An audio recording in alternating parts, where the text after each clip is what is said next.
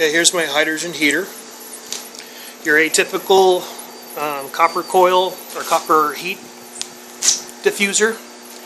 Now if you notice where I put that, see that it's in between the gap of the heaters. You see the fog up?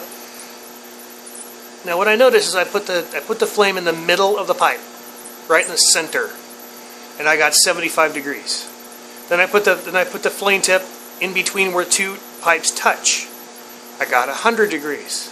Now I put it in the gap in between four pipes. You see right there. And I'm reading 110 degrees. This is off one itty bitty little torch tip. This is a Hope Jeweler's tip. Okay, this is a household vent register. These are two 120 volt fans that are one is powered down so because it doesn't get warm enough. The torch is, if you can see in there, is just a air fitting tapped onto the back of a pencil torch, and the Hope Jeweler's tips, the jeweler's torch tips, screw directly into the front of the pencil torch.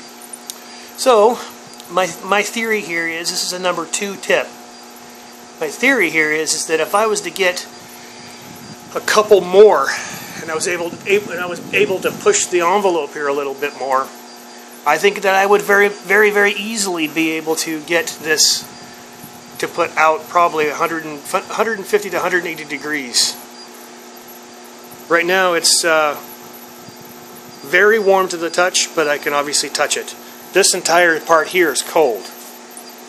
So the only thing that ever gets really warm is this part.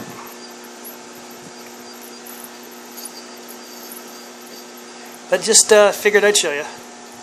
And by the way, I'm running this on 40 amps, 12 volts, and it's about 103 degrees Fahrenheit on the electrolyte.